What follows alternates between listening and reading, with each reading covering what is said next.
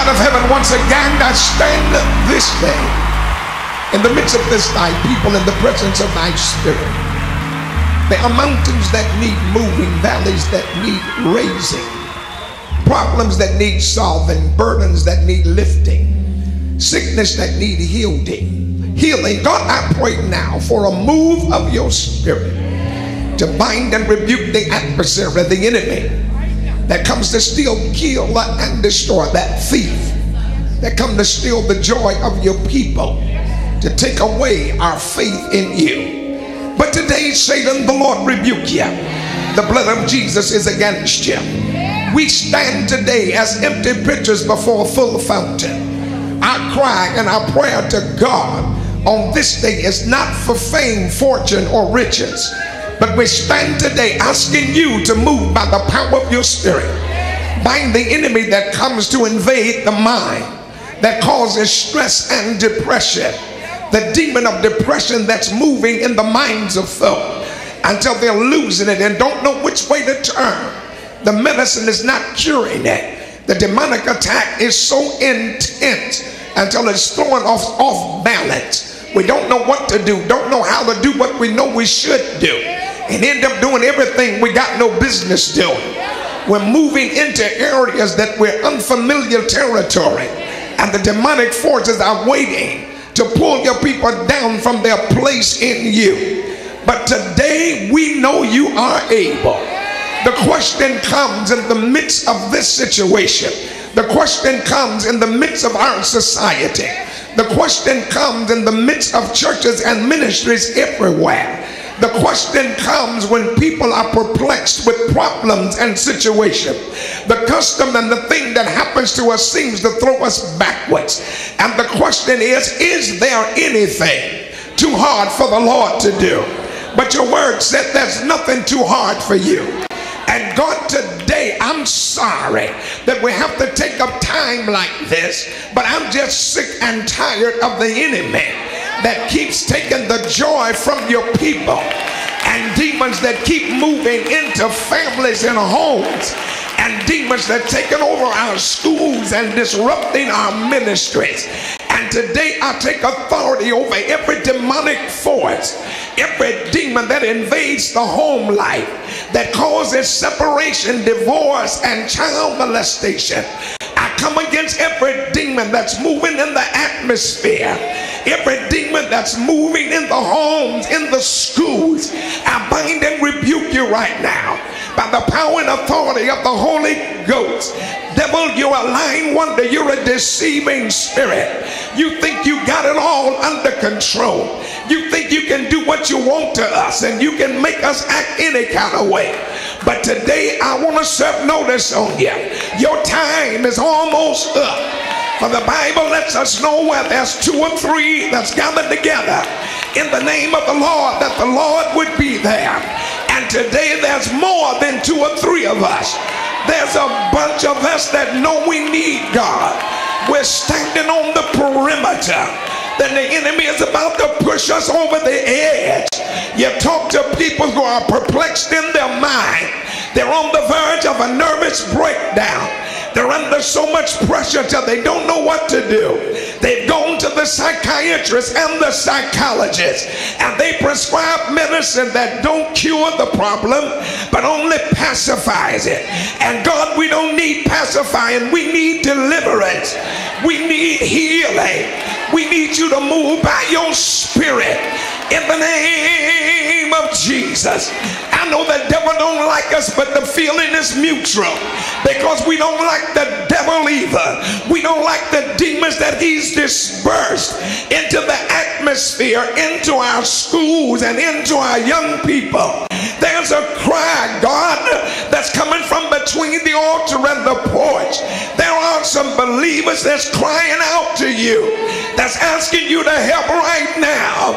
And it seems that our prayers are being blocked and our minds are becoming frustrated.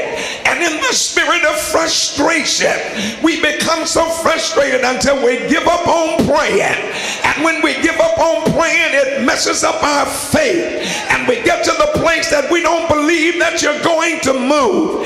And we get to the place that we just believe that the devil is going to handle it all and make us go over the edge and call us to lose everything. But today the devil is alive.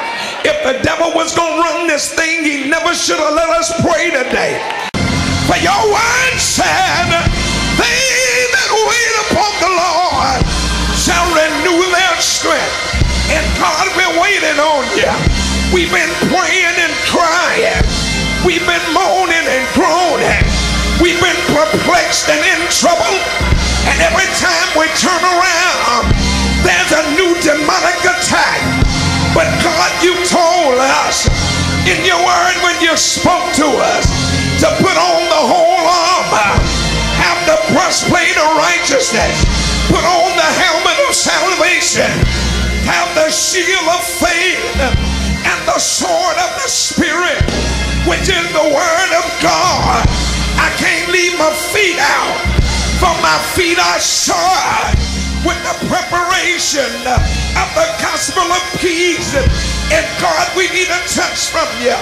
We're so sick and tired and sick of the devil doing what he want to do, messing with our sleep, messing with our rest, giving us all kinds of sickness, giving us strokes and heart attacks.